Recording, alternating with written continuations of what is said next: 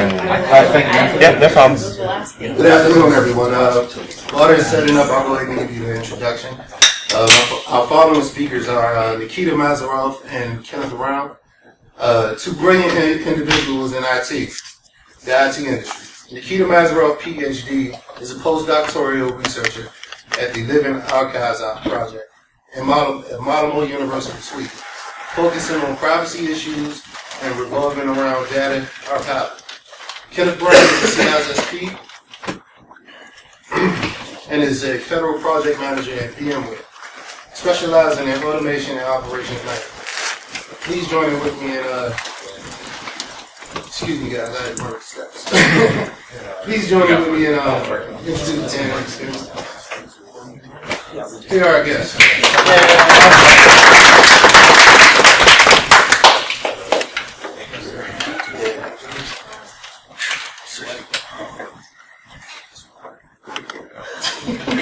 I don't think you gotta really worry about anybody messing with you. No, I'm not worried about that.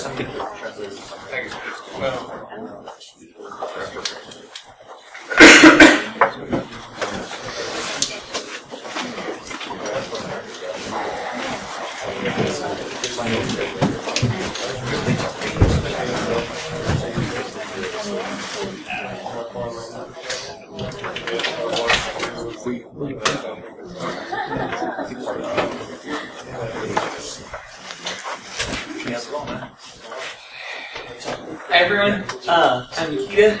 This is Kenneth. Well, today we're going to be talking about digital image counter surveillance strategies and all of the things that entails. Sure, to kind of preface what you said a while ago about project management, I do PM now. I'm not sure why I did that. I still want to go back to hands-on keys someday. I used to do senior consulting for VMware for 3 years, and then I decided it's a good idea to complain and move on. So that's kind of my space. I work for the Department of VA, so I manage an account with them now with 5 different residents, and I've been there for 3 years and a year as a PM. So that's what brings us to here today. So why talk about image security? I know that's probably why everybody came in here. So it's an important thing, and images are getting much more proliferate in the economy today with everybody. So then, for example, in 2010, there was 1 million different images on Instagram, and now there's 500 million in 2016. I think it's jumped up maybe another 200 million just in 2014. So images are big. Many people are Reddit fans out here. It used to be a lot of text, and now it seems to be all pictures. So, it's kind of a good example of how it's everywhere. So coupled with the increasing image data mining capabilities, another tool called find face.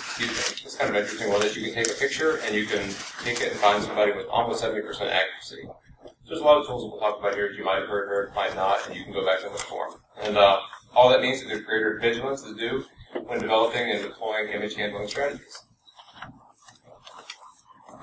So what we talk about today is kind of the myriad ways that images can be mined for actionable intelligence, and some of the ways may not be obvious to you immediately. And that's kind of the point of this talk, is not so much to dwell into the technical backdrop of the image, the metadata, and so on, which we'll be looking at, but more looking at things which are just pictures within pictures that we might not think matter, but that will ultimately show matter actually quite a lot. And then once we kind of show the risks of images, we'll be talking about the counter-forensic strategies or the counter-surveillance strategies that you can use to then minimize security leaks from visual data. And specifically, we're going to focus on 3 things when we talk about counter-forensics. We're going to focus on alteration, obfuscation, and redaction, and what each of those things means, how to do it safely, how to do it without leaking data. So it's not as simple as simply deleting sensitive information. There are particular protocols, procedures that we should follow, best practices, as it were. So here's a preliminary case analysis. There's a URL here. Anybody has a device? I think you want to. If anyone can't read that, that's tinyurl.com/BSides-IMG1. So this is kind of a personal example. Ironically enough, it's a picture that I ended up sending to Nikita maybe a year or so ago. And something that I, innocuously just took and didn't think much of. So the point of this is take a look at it. If you have a device, pull it up and look at it. And then just kind of take a minute to note all the different information that you could possibly glean from this picture and, what you see. And then we'll circle back toward the end of the presentation and let you guys, revisit. So don't call anything out now, but just take some notes of what you think and see, and then see how that changes as the presentation moves forward. Yeah, so just take a few minutes or a few moments to just take this in.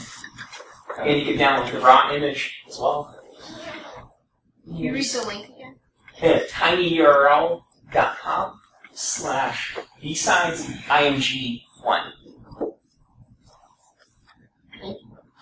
So that would lead you to another longer URL. Hopefully, you'll have a different perspective on images. It's good. So like I said, for now, just kind of take it in. The screen is a little small, but the raw image is a bit larger. And just think about what's wrong with this picture, right? So we'll play the classic children's game, right? We look at it, what doesn't make sense here? In other words, what could compromise the security? If you want to keep private the identity of, let's say, the subject in the photograph, what is wrong with this photo? So we'll be using this a year later. Demonstration of why not to do. Well, who took this? I did. Yes. This is an example of some hardware that I just bought. So there should be, if you're thinking about how many things you should be able to extract from this photo, there's no exact figure, but aim for at least a dozen actionable items. Okay, so you can make a checklist of 12 things, and let's see if you can find them. And at the end, we'll circle back to this and see what you guys found. So we'll move on. You can pull it up and look at it and go out and come back. Great. So this is basically what we're going to go over today.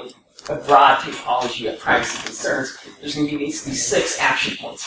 The first 3 we'll be talking about the actual data leakage. So we'll start talking about photo metadata. We'll go over the nitty-gritty of what that means, different patterns that form different actionable intelligence that we can extract from it. Then from that, we'll move on to talking about what we're calling secondary location leaks, or environmental variables in the photo that can, again, betray the anonymity of the source or the way information you don't want relayed.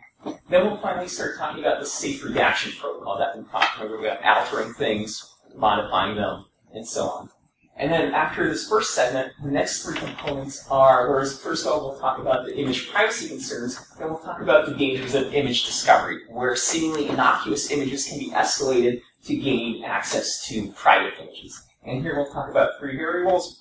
We'll talk about fuzzing, what that means, how to perform basic fuzzing attacks. We'll talk about CDIR, or content-based image retrieval, and then finally briefly touch on social media mining, and then loop back around and how all of this fits together. Okay, so the first section that we'll be talking about in regards to image privacy is the metadata. Okay, images are loaded with metadata. For our purposes, metadata very simply means data about data. It is usually information about the image that is not immediately viewable when you just view the image. Okay, this is the very basic things that we'll go over in a second, but the most common format for image metadata is known as EXIF, or the Exchangeable Image File format. This is one of the most popular metadata formats for consumer images that you take on your camera, but it's not the only format. There's also, for instance, the IPTC, which the press uses, which journalists use to add keyword tagging and bylines and so on to the photos. So EXIF is the main format, but it's not the only format. But since it is the main consumer format, it's what we'll be focusing on today. So we talked about this metadata thing, this data about data. How do we actually view this data? There are a variety of EXIF viewers, or just general metadata viewers, which can easily extract the information for us. The key figure standalone tool for this is known as EXIF tool. We'll go over this basic operation in a little bit of depth in a second. And then there's also, for instance, browser plugins like EXIF Viewer, which you can load in Firefox and view an image that way. So here we have a sample photo file. Again, another sample. This is not the first image I've used, but a different image. And the address is tinyurl.com/BSides-IMG2. And what we'll do right now, and you guys can follow along if you're preloading this, is show you what metadata is latent in this photo. And so right now we'll walk you through how to open it in EXIF Viewer in Firefox, which is, again, an add-on for the browser that's very easy to use. It has a nice GUI, and then we'll walk you through how to open it. So you just install the add-on, go to Tools, EXIF Viewer, and then you can select a local file or from a remote URL and load it in.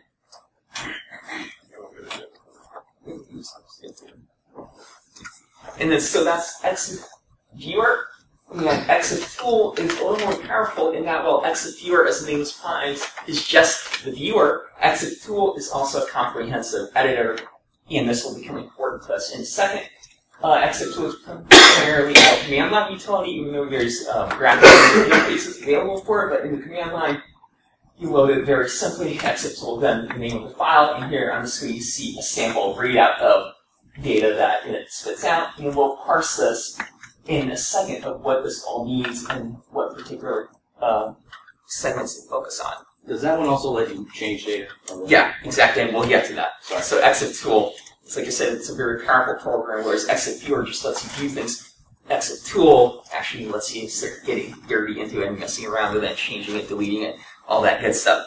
But before we get to that, so what information can this metadata reveal from photographs? So once you open a random photo that you took in an exit viewer or exit view, you'll see a lot of technical minutia that, photo buzz obsess over, like focal length, brightness, aperture, all those factors. For us, they're not that important. Instead, we focus on usually marginalized parameters that are sometimes overlooked. And here's just an index we'll go over through each one of these in depth. We'll look at the camera make, the model, basically the information that your camera leaks about itself. Then we'll look at information the camera leaks about your location. And this comes in two factors, both in terms of the time and the time zone, and of course the GPS coordinates. Then after that, so we're looking at the information the camera leaks about itself, the information the camera leaks about the location it was taken in. Then we'll look at the information the camera leaks specifically about you. And then finally, we'll also look at thumbnails, and we'll get to that. So let's start with camera data. So in the metadata, it is not uncommon to find the make, in other words, the brand of the camera, and in turn, this can link the photographer's camera to a photograph, right? Let's say if you took a picture with a Nikon, and the metadata says that this photo was taken with a Nikon, that right away presents a linking chain, right? Where the camera that you took the photo with matches the brand of the metadata, right? In and of itself, that doesn't mean much, right? Millions of people have Nikon cameras, but when it's coupled with all the other parameters, that chain can become stronger and links can become tighter. So we start off with a very general data, right? The brand. The information can then be more specific by then saying the specific model of a given brand, right? That already narrows the playing field down to who has a specific model of a given brand. We can narrow that down even further if the actual serial number is embedded in the metadata, as well as indeed some models do have the serial number. And this finally, we start off with the most general factor, right? The brand, move it down to narrow the specific model of the brand to finally the specific camera, right, by the serial number. And that finally links the camera to a particular person. So serial numbers bear special consideration in metadata because let's say that the photo that you're analyzing does contain a serial number. Right away, this opens up a number of venues for an attacker or an adversary to start asking. The first question that they would ask is if the metadata contains a serial number, was a product registration form ever filled out upon purchasing the device? Right? We all get those when we get a new box. It has a postcard to send in or file online where you want to register your camera. Don't. That's a very simple, direct takeaway is don't. Because that means that your name is now tied to your serial number sitting in a corporate database somewhere that you don't know how they're storing it. Right? You don't know what data security practices they're practicing. If their database is leaked, then suddenly that information is public, right? That you own this particular camera with this particular serial number, and when that can lead another adversary to do a third party is that start injecting your serial numbers into photos that they took to frame you for the particular photo, right? So the takeaway from this is do not register your camera. Another way, however, that the information can be found is another question that an attacker would ask is, okay, if the camera wasn't registered, was the number ever filed on an insurance inventory or an asset list? Right? Because you have insurance may specifically include the serial number on the actual form. Right? If that number is available, then an adversary may potentially gain access to it. And state actors, such as local law enforcement, may have easier access than non-state actors, but not necessarily, right? Because remember, you don't know the data handling policies of the third party, right? So that is always a risk when you share the serial number. And finally, the third question that they may ask is, are there any other photos online which have that same serial? If yes, then do any of those other photos or websites in which they're hosted reveal any actionable intelligence? In other words, any information that we can use about the photographer. Okay? And there are websites out there such as Camera Trace or Stolen Camera Finder where you can enter a serial number and it automatically performs an open source intelligence lookup of sites like Flickr, which check if the serial number is viewable and it automatically returns all links it finds to images that have the same serial number as yours. Okay? And if these sites stop working, you could always simply do a Google search for the serial number. Right? Plug your camera's serial number into Google and see what it finds. Or you might find an old Flickr account that you forgot you had, for instance. Okay, so the takeaway from this is that serial numbers are dangerous. You need to be careful about how you share them. Moving on to the next variable, remember first we talked about the information that the camera reveals about itself, right? The make, the model, the serial. Now we'll talk about the information the camera reveals about your location. The first thing that the metadata usually leaks is the date and the time. Okay? The date and the time can be plural. In other words, there's not a singular date and a time in a camera's metadata. There's usually a plurality of different dates and times. This can be the date the photo was taken, the date the photo was modified, the date the GPS coordinates were recorded, and so on and so forth. In other words, if you're reading through the metadata in a photo and you find one timestamp and you remove it and you think you're safe, you're not. There's usually at least 3 different timestamps embedded in metadata and oftentimes more. So let's say that a photo is either known or suspected to be taken at a given location. We can retroactively use CCTV footage to then review to find the corresponding actor who was at that point in time. Right? So let's say we take a photo of a poster that you put up. Okay? You put that photo online. You have the GPS coordinates of where exactly you were standing, plus or minus a few feet. Someone else can later pull CCTV, like a state actor can pull CCTV footage and then record who exactly was standing at that point in time who took that photo. Right? So in other words, the date and time are dangerous because they, like all the other factors, can be coupled together to escalate the potential risk. And finally, the time zone can, of course, narrow down the location in which the photo was taken, which again can be corroborated with corresponding GPS data if it's available. So kind of one of the running themes throughout our whole talk is that these factors can never be taken in isolation, right? They're always interrelated with all the other variables. Okay? So you can never look at a date in and of itself. A date always signifies something else, right? Time always signifies space or spatial presence. And so that's one of the importance here is even though, I'm going through these things one by one, they're always correlated and interrelated. And this finally brings us to GPS data. So the global positioning system, it's accurate roughly within 3 to 10 meters, or about 10 to 33 feet. But these numbers that are public are based on a study that was done in 2009 of iPhone locations. We can assume that this is much more accurate now, 8 years later. And the GPS data, even if we just assume it's 3 to 10 meters, that's still accurate enough to tell what building or the immediate vicinity that someone is in. So the question is, how accurate is GPS data? Accurate enough to worry about. So the next thing is that we said the third thing, remember that the camera leaks its information about itself, about the camera, information about the location, and finally information about you. Some modern cameras, when you first boot them up, they ask you to type your name in so they can personalize it, right? So you guys have seen that, where then every time you boot the camera up, you can say, hey, you're here. Again, just like you do not register a camera, do not input your actual name into the camera. If it prompts you to do setup, the reason why not is because if you do, what the camera, and again, this varies by make and model, but as a general rule of thumb, what the camera then does is it embeds the owner's name into a field in the metadata, which literally says owner's name and then the name you entered upon registration. Okay? So again, the simple takeaway from this is don't do it. Do not enter your name if the camera asks you to. And the basic corollary of this is similarly, don't assign identifying names to SD cards that you plug in or to folders or directories, because again, these can be potentially compromised to reveal information. And then the last component of metadata that we need to worry about is thumbnail data. Up to now, we have been talking exclusively about textual metadata, right? Metadata as just text, as GPS coordinates, as serial numbers, as model numbers, brand names and so on. But metadata is not restricted to textual information. It can include binary information. In this case, it can include other images. Specifically, it can include the original unmodified thumbnail image. So let's say that you take a photo, you notice that there's some stuff on the sides you don't want in the photo, so you crop it out. You open up Photoshop, you crop it out, you save it, and you think you're fine. Fun fact, Photoshop by default saves the original unmodified photo as a thumbnail. In fact, PDF documents do the same thing.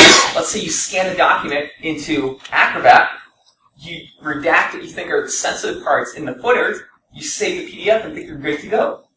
No, PDFs embed the original unmodified scanned image as a thumbnail view. So you would need to delete that specifically. So in other words, metadata is not just text. It can also be binary data or specific images. And is the thumbnail actually included into the overall modified file? yes. So it's not its own separate thing. No. But then No, that's the thing. It's the thumbnail. Like I said, the metadata is data that exists within the file, right? Usually in the header or the footer. well, doesn't that kind of defeat the purpose of doing the redaction anyway? Exactly, unless you can, of course, Sorry, I don't remove mean the thumbnail. to answer a question when you're in the middle of it. No, but it does unless you can remove it, right? Which we might potentially. And you'll get to later. Ways of removal and cleansing and okay. Right. Well, you also got trouble with this. In 09, Oops. the marketing department released something, and it got out to the public. They had redacted it, and people were able to retrieve the data. They blacked out. Yes. We'll get specifically to that too. There's the issues that you bring up about redacting, so-called using blackout boxes that present a very specified risk. They'll eventually become apparent. But for now, the takeaway from this is that, yes, the thumbnails are embedded directly into the image. They're not separate. But on top of that, if you use Windows, you then also have to worry not only about the embedded thumbnails, but about separate thumbnails as well. Because Windows embeds a file in the directory, this is now a separate file called thumbs.db, which has, again, thumbnail images of all the images in that folder. And it's a hidden system file that you won't see unless you have that enabled. So kind of, if you're using Windows, you already have the native metadata to worry about, and then you also have the operating system layer to worry about as well. So you have to twice remove it, and there's instructions for that widely available. Okay, so we've talked about all this metadata, all this bad stuff that's hidden in there. Finally, how do we remove it? Well, the good news is that it's actually very, very easy. Okay, we can do it with a single exit tool command. You see it up there, exit tool, the name of the file, or alternatively the path, or the directory.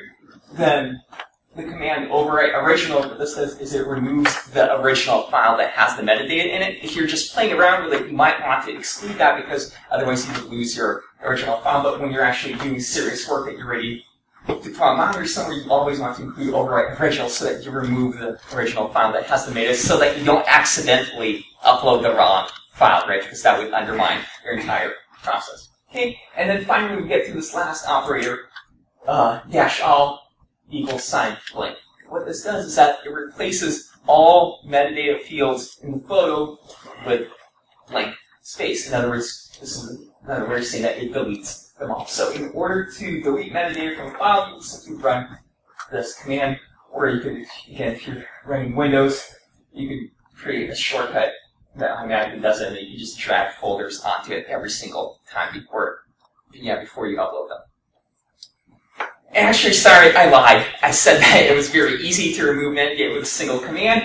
Actually, it could get very hard. There's some metadata which we can term persistent. This is metadata a class of metadata which is resistant to deletion. Okay? For instance, to take an example, exit tool, it has no trouble handling usually photo JPEGs. If you toss a photo at it that you took with your camera, it will usually do a very good job of scrubbing it. But let's say that you have a PNG, a portable network graphics file. And this PNG has footer chunks known as text chunks, which is iText, text, or ztext. If you try to delete this, if you run this command on a PNG that has footer text chunks, it will not delete them, and it will not tell you that it did not delete them because it does not natively recognize them. Okay? So in other words, it may not actually be that easy, and therefore you should never rely on simply exit tool. Can you explain really quick what a text chunk is? A text chunk in a PNG is very simply what the name implies. It is a chunk of the file, usually in the footer, which has textual data. Okay. for instance, and these four, to give an example of how you may encounter this, is remember I said at the beginning that that there are different metadata formats, right?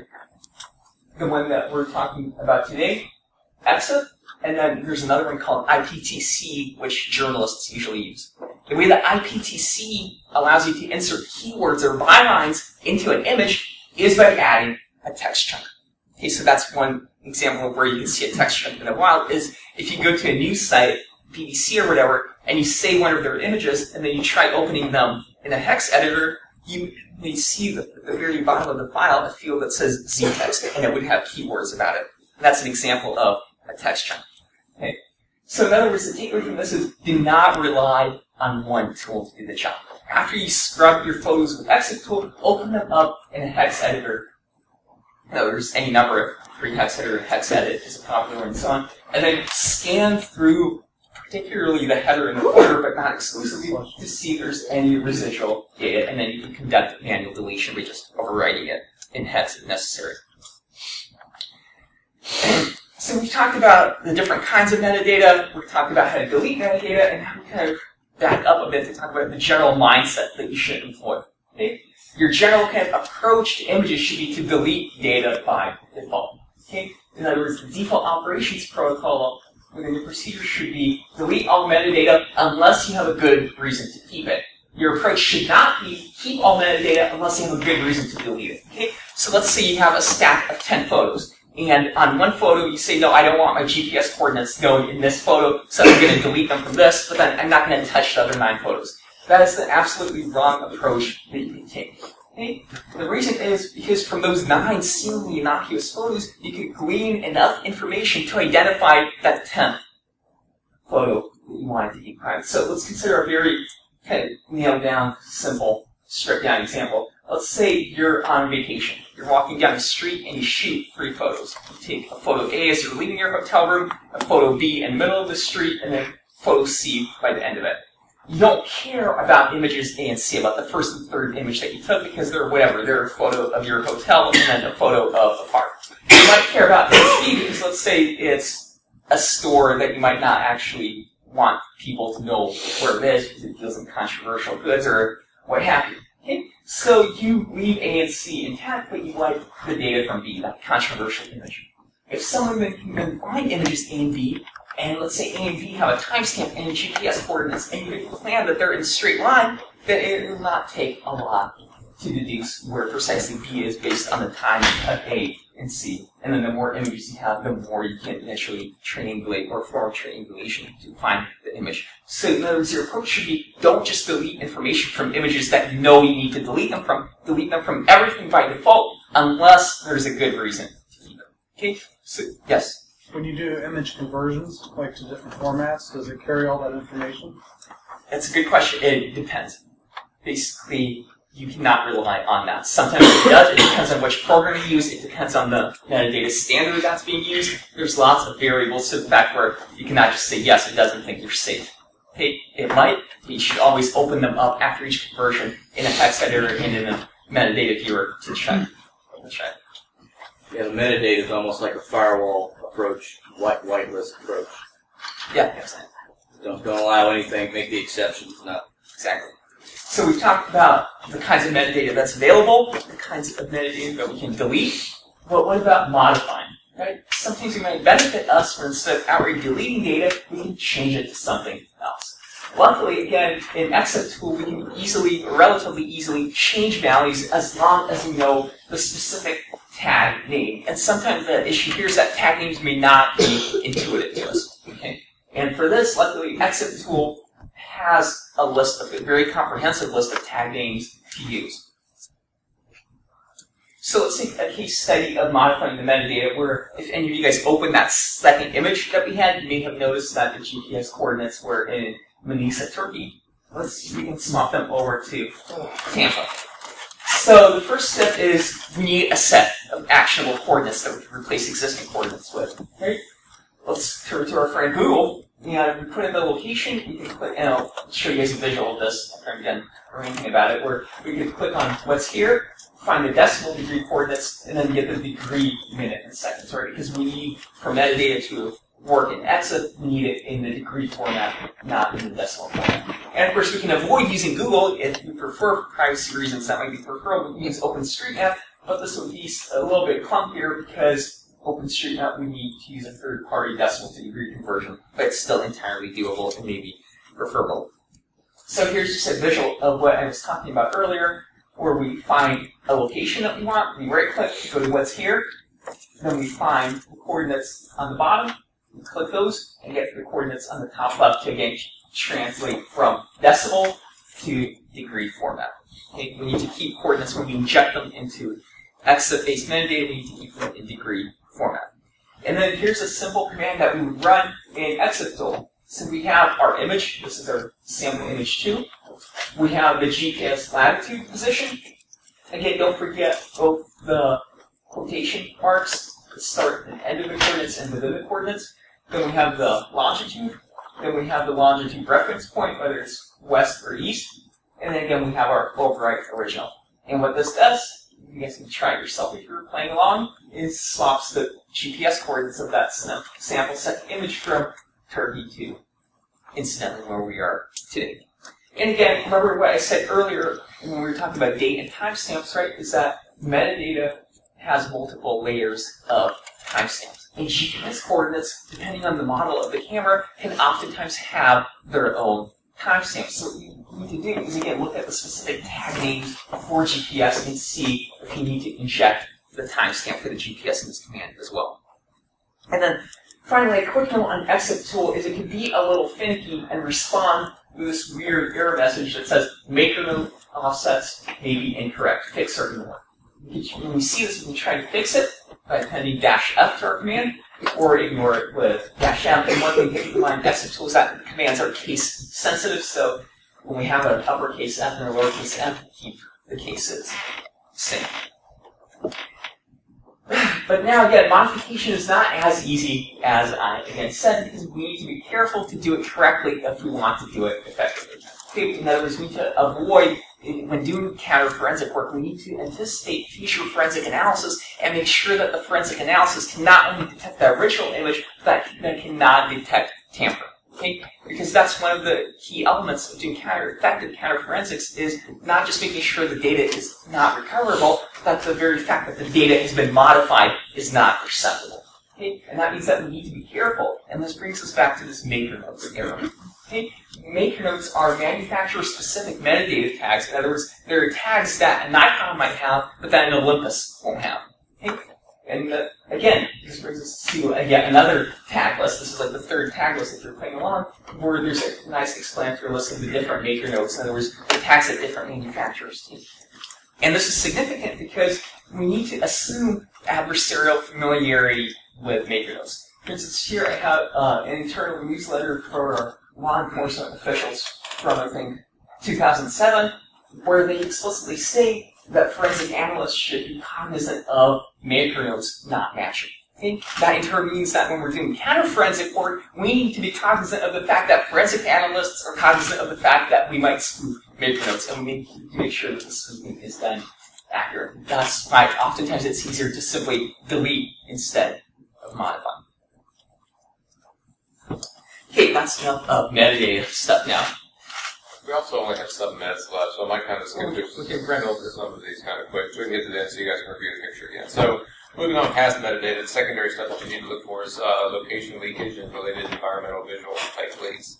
So, you always need to be cognizant of all the matters in which visual clues might be inadvertently compromise the situation. So, for example, if you think back to the picture that we had, there's a lot of different things that you can take from a photo that you might just happen to look at on Facebook or whatever, but you can dig further into it. So, brand names. They can be region specific, they can be, state specific. If it's Cigar City Brewing, it's probably here in Tampa somewhere, or something to that information. Data, flora, and fauna, you're not going to see a palm tree in Iceland. So you can kind of narrow down the different areas where things might be. Textual data. So, for instance, if you see a newspaper out there, if you see, a date and time, you can use that. You can also use it to your advantage, too. So if you want to have somebody confused a little bit, take a Turkey newspaper and lay it on your coffee table and take a picture or something. Light switches. You might think of them as common here, but different countries have different standards. So like a single little flip switch might be different here than wherever you are. So, everything is regional is kind of what it comes down to. Electrical outlets is another one. Our 110 outlets are different than over in Sweden. Sweden and other places. So something also to be cognizant of. And then, identifiable locations. Say, for instance, you go down to Key West and you go to the big buoy down there and you take a picture. There's only one of those in the world, so people know exactly where that is at the end of US 1. So, chain hotel rooms is another thing. People take pictures in hotels, and you can take pictures and go online and then search via hotel what their interiors look like and try to coordinate what that is and find a chain. So, say it's a Hilton or a Hyatt or something. So, you can start to narrow down individual things, but then also pile it all together. So, you find a Hilton with a brand logo and blah, blah, blah, blah. From PII. Yes. So just identifiable information. Yes. So there's a lot of people think about. And the reason we just do the II, not the PII, is because we're focusing on the environmental. It doesn't have to be personal. No, It exactly. could be something as simple as the Personal. hotel chain. Bedspread. Yeah. Bedspread, because they're like Yeah. part of the brand. Yeah. Yeah, it's identifiable information, and if you, as minute as something may be, you tie enough of those together, and then you could go, this city, this hotel, this time because the sun is at a certain thing coming through the window. I mean, You can Google Map and see the orientation east, west for hotel windows. well, for people that have a detective mind, Yes. they can really Yes. put those Hone things in on it. together. Yeah. Go off with some of this. Here's some of just the outlet examples. I mean, I'm sure everybody knows that you go to different countries, different outlets. So, you're not going to find some of these in other places. So, for instance, just to give a quick example of where this might be useful is, let's say you're taking a promotional photo of your data center, and you want to disguise the location of the data centers in. What you can do is swap out the outlet heads, right, to change them to, let's say, Switzerland, right? And that would make it appear if someone was closely analyzing your image and they saw an outlet in the corner, like, aha, I wonder where it is. They think, oh, it must be in Switzerland, right? Whereas all you did was just swap the outlet head out. I work in a data center, run a data center. If you have outlets on the wall, you're doing it wrong. That's true. Good point. So some additional visual cues, aside from the different localisms that we talked about, be wary of any other BII type slippage things. So reflections in mirrors, exposed body parts, use your imagination for that one. Height things, so if you're standing next to something or where the level of the camera picture was taken, you can judge somebody's height based on how high they're holding the camera, things like that.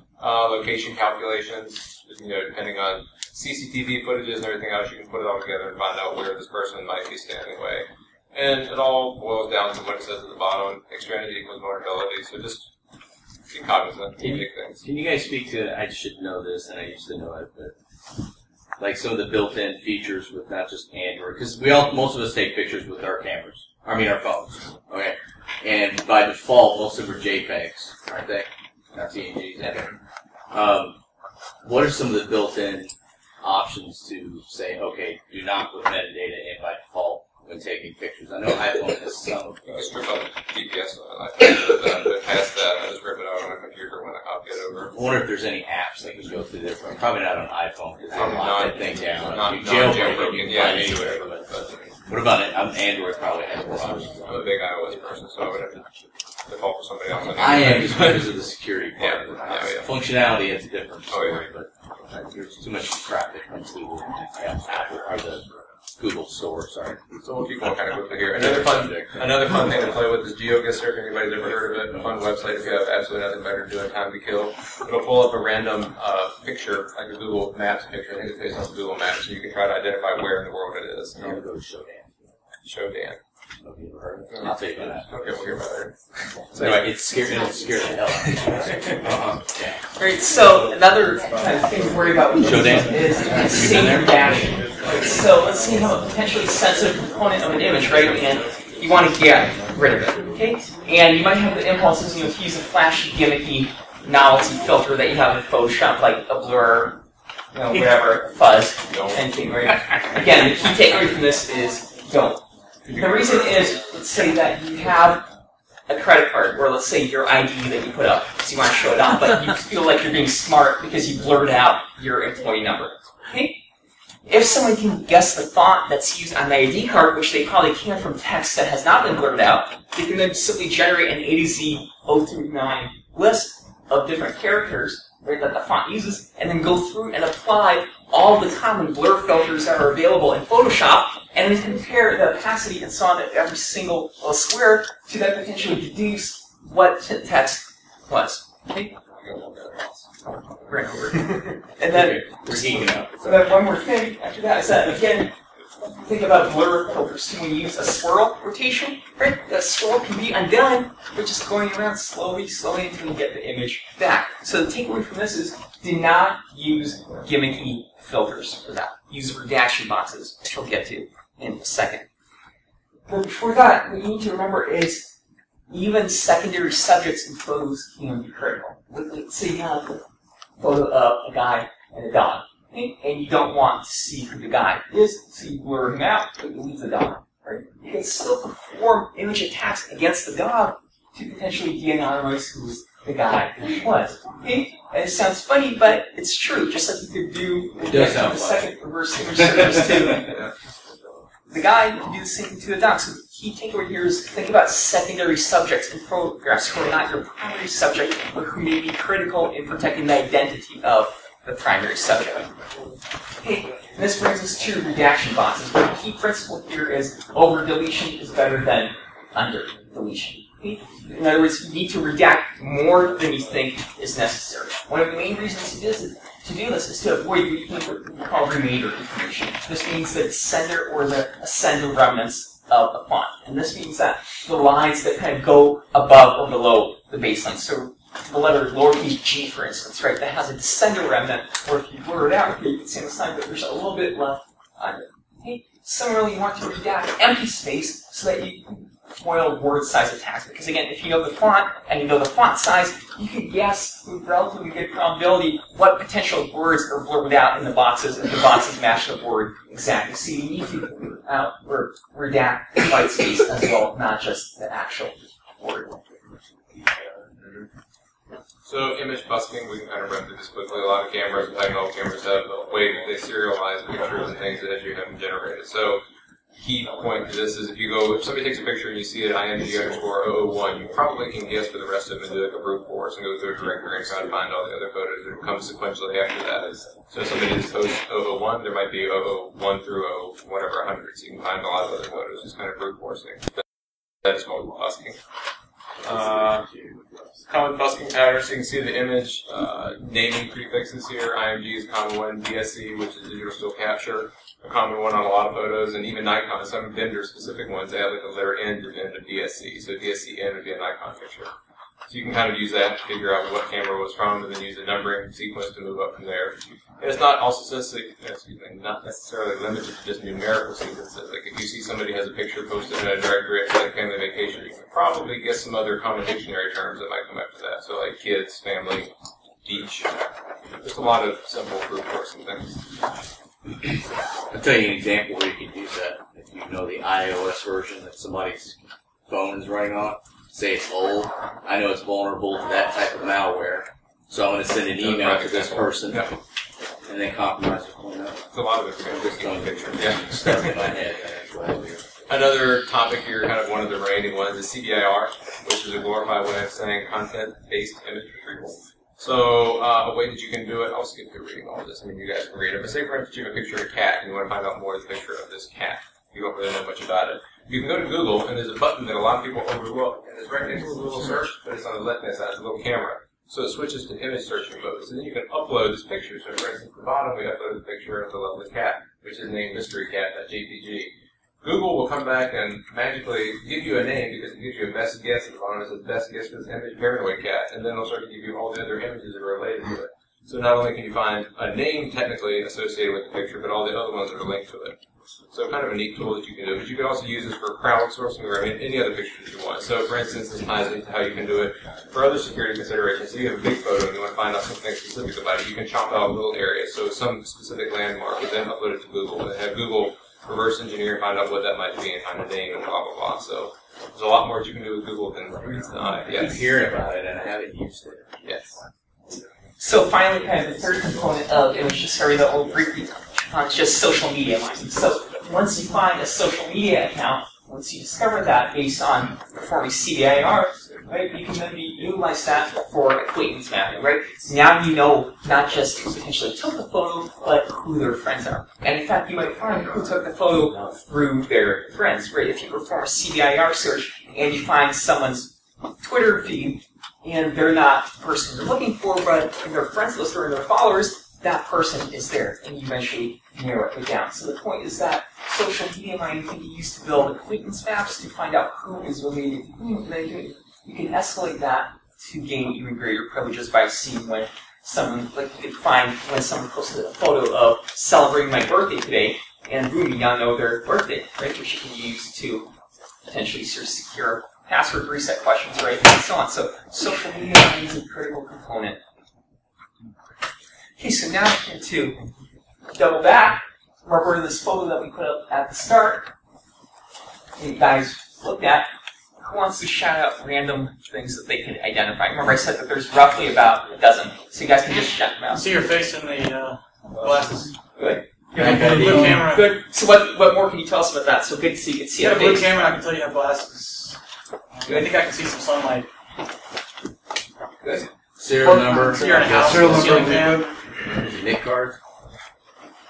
Great, so good, so serial numbers, good. You can see on the devices here, you can see the actual, so if you zoom in, you can see the actual serial numbers, which is And sport contract. Sorry?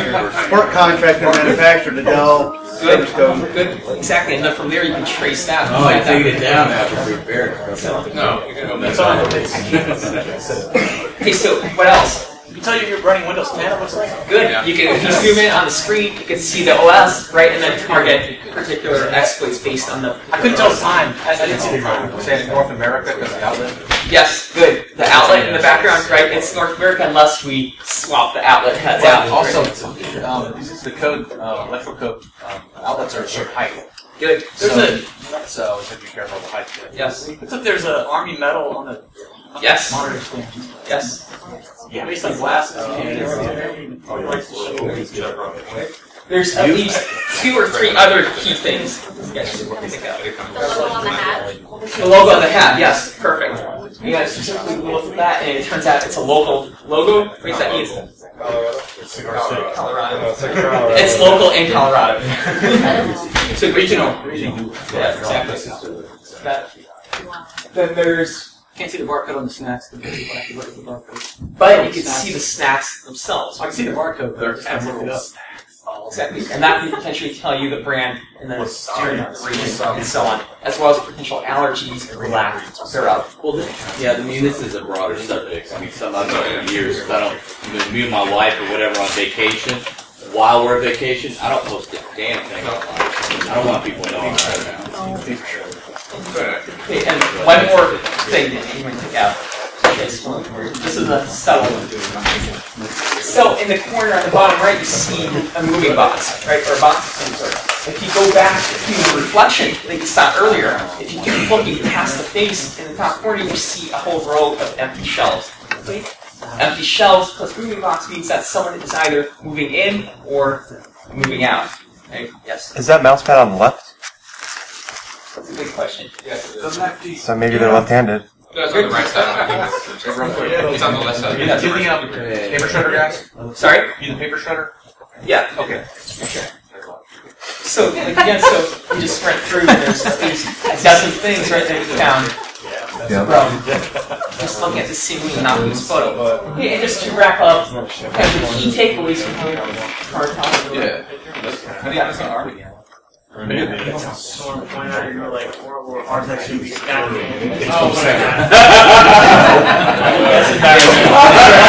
would call that out, man. You would call that out. Sorry.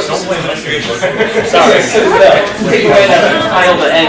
It's a data center. The data that you leave, right, may be non-obvious. Okay? In other words, do not trust yourself to always be cognizant of which factors may potentially be used against you.